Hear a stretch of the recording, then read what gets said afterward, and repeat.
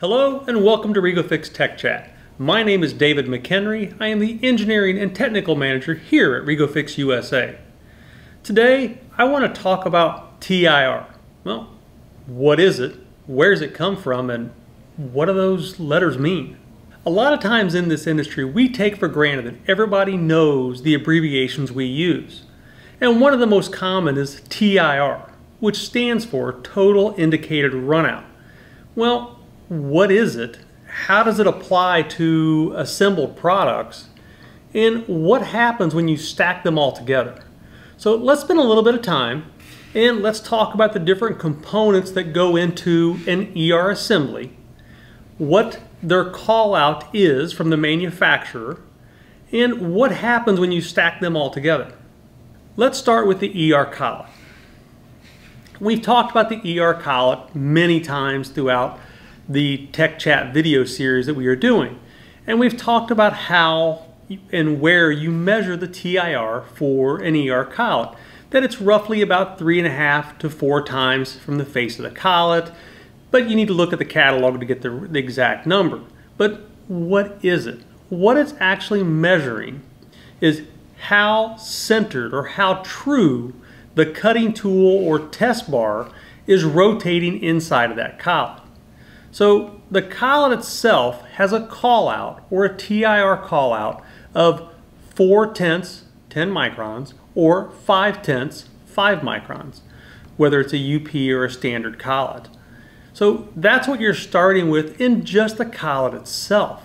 But the collet doesn't make up the entire assembly. You also have a tool holder.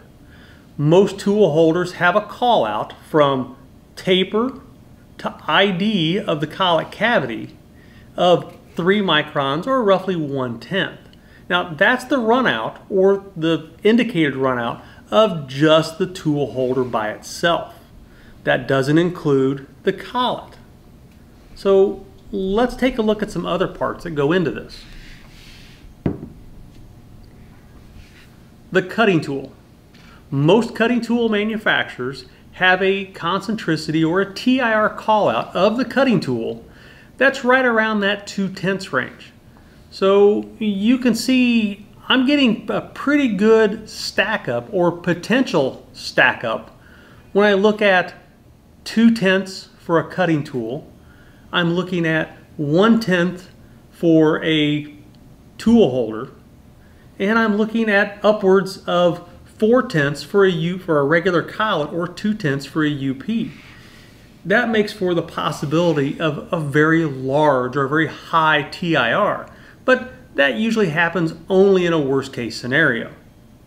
So what we are going to do is we are going to assemble the tool holder assembly that we have here, but instead of using the cutting tool, I'm actually going to use a special gauge pin that has a concentricity of better than 50 millionths.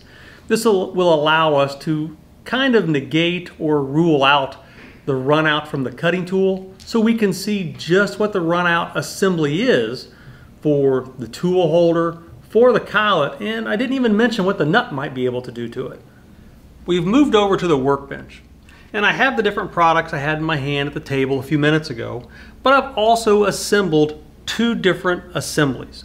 Now, yes, one's a REGO-FIX and one is somebody else's, but that's not really what we're showing here. The idea here is that depending on how you stack products up will depend on the overall TIR you get out of the overall assembly. Now we still have our 50 micron pin.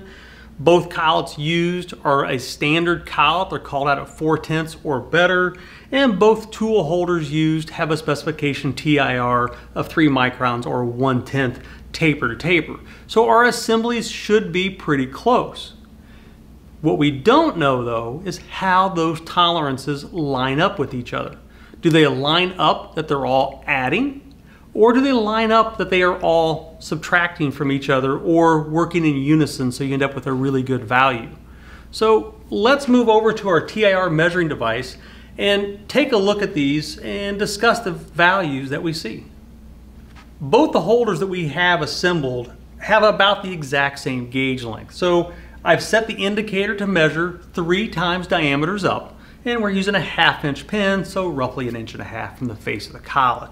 And I'm going to start off with the REGO-FIX product, and it's all assembled, it's all torqued to 100 foot-pounds, the same with the other tool holder we have here.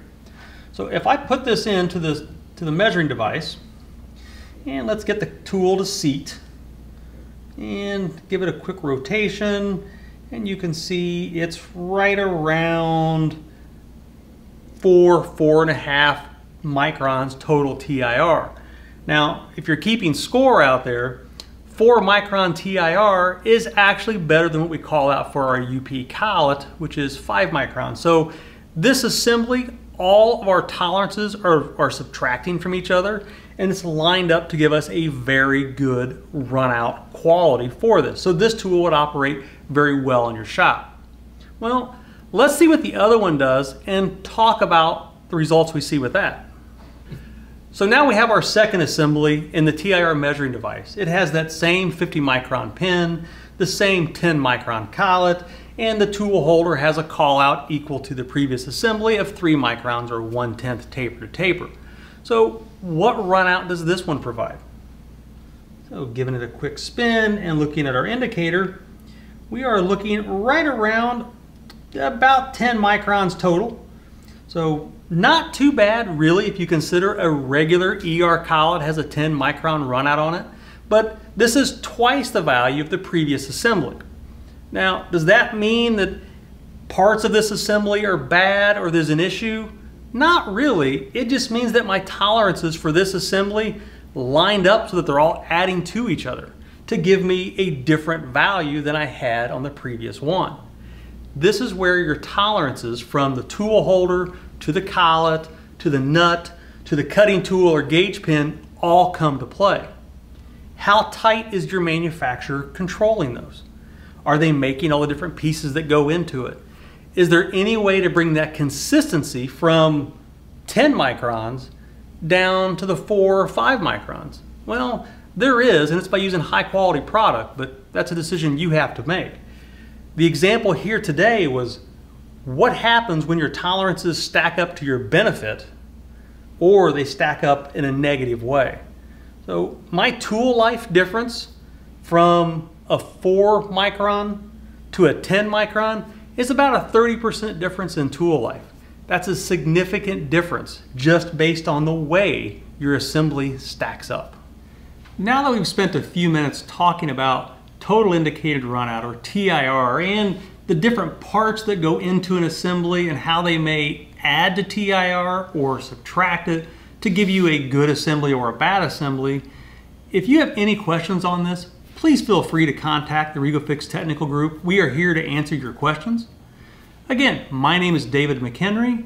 Thank you for joining us.